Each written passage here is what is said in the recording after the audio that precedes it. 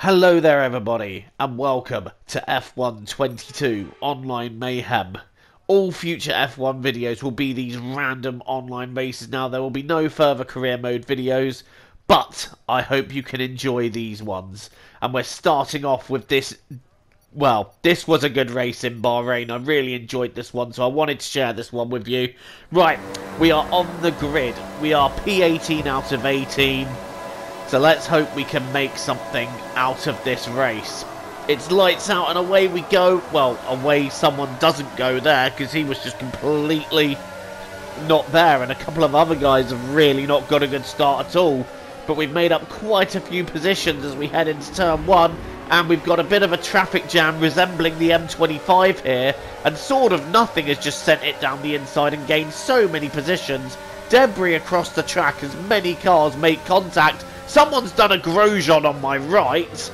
I think that contact may have been involved there. We go down the inside of another guy. We've moved up into P11 now.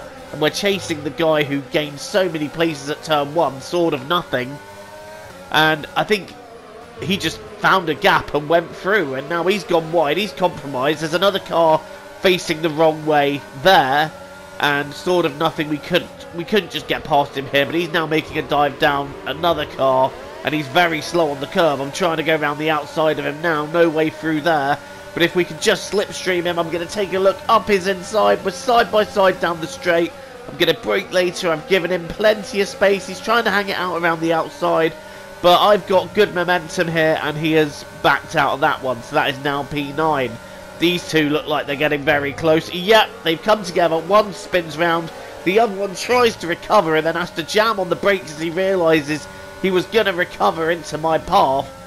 And made a very sensible choice actually to back out of that. So, in avoiding all the chaos, which is what we've done, we have managed to move up into P7, make that P6 because someone has died for the pits. So I suspect the debris that we saw strewn across the track was something to do with him. Right, P6, and now we're chasing a guy whose name I'm not even going to try and pronounce in P5. I'm checking back quickly, and oh dear, he's done a Mazepin. He's got it completely wrong out of the corner and into the gravel, and that's his race done. He is out of the race. So we are now sitting in P5, and I'm really thinking about trying to chase after this podium as another driver is out of the race. That's 3 cars already wiped out of this race. So we're now chasing down the guy in P4. Sort of nothing is all over my rear. And I think he is going to try and have a look now that the DRS has been opened. Is he going to try down the inside? He's getting ever closer. Meanwhile, the 2 cars in front of me are going side by side. They're having a battle of their own. And I think the guy who's now in 4th went a bit wide and he's lost the place. Sort of nothing is just not getting off my rear. He is determined to take the position from me. As we now head into lap 4, this penultimate lap, another car's gone round, and as a result, we are now up to 4th, fighting for a podium. Can we get on the podium in this race? Sort of nothing's trying to go around the outside, using space that just doesn't really exist. The guy behind us has now completely thrown it wide, so he's no longer a factor in this battle. And that's a shame, because he seemed to have relatively decent pace, and it would have been interesting to see how it would have shaken out if he'd have joined the battle. But he's a second and a half down, and I've got sort of nothing all over my rear. I don't want to lose too much time fighting him, because I'm really pushing to get after this guy in 3rd. But he's right in my DRS now. He's going to have a look up the inside. I'm going to leave him the space on to take the inside. But I'm now going to switch and do the up and under. His exit is a little bit squirrely.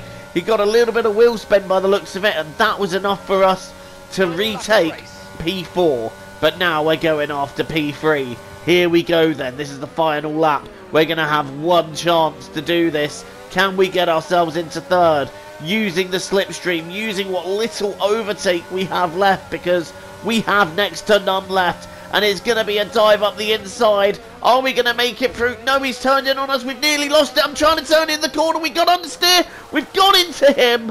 And round it goes. We have gone completely round there.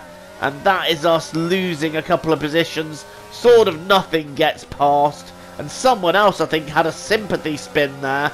We've got back past Sword of Nothing, and we've got past the guy who I think is the one that had the sympathy spin, but he's now side by side with me, coming to the double left here. This is not where you want to go wheel to wheel. I've left him the space, but he's elected not to use it, and he has backed out of that one, and I think he's going to go for the DRS here. He might have a go.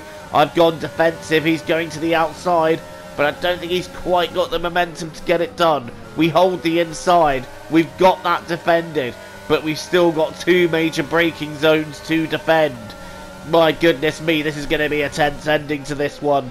Are we able to catch up to P4? I think he's just a little too far ahead. We've got a warning for exceeding track limits, and the guy behind us is now having another look. I'm going defensive once again into the last corner. He doesn't quite brake as late as we do, but I've now gone a little bit slippery out of the corner, and that's allowing Sword of Nothing a go. Who do I cover? I've got two cars coming at me. Do we hold the position? Just by 26 hundredths of a second. Thank you for watching, guys. TTFN.